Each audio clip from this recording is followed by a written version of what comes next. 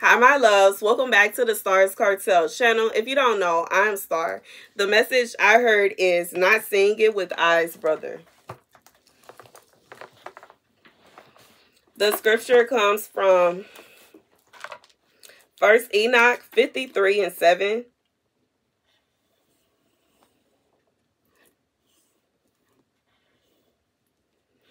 And these mountains will not stand as the earth before his righteousness, but the hills will be as a fountain of water, and the righteous will have rest from the oppressors of sinners.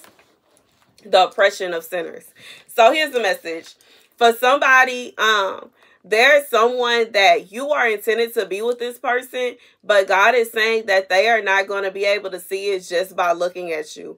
It's not going to be a situation where they're going to look at you and be like love at first sight. It's going to be a situation where they're going to get to know you, and over time they're going to fall for you. But like, this is somebody, they gonna fall madly in love with you. But understand, it's not gonna be a situation where it's just gonna be like you snap your fingers and they just smitten and they falling all over the floor. And this is somebody you probably gonna have to put your foot down with them. This is somebody that you gonna have to take it slow. Like, it's not a situation where you're just gonna be able to rush it. And have patience and understand, with patience, that's where good comes. Even as I was getting ready to relay this message, I heard God saying, don't rush, slow down. Don't rush, slow down. That is literally what God is saying. Do not rush this.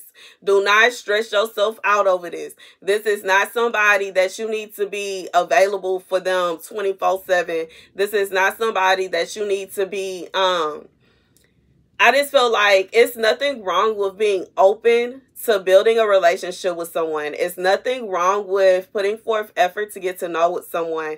But it is something wrong with putting yourself in a position to where this person feels as though they can just hurt you or they can just use you and abuse you. God said this is somebody that you have to be careful with them because of that, because this is something that they used to. This is a tactic. God is saying that they are used to using people. They are used to abusing people. They are used to getting what they want and carrying on. And God is saying, not with you, not my daughter, not my child. So God is saying with this person, even if it is intended for y'all to be together, take it slow.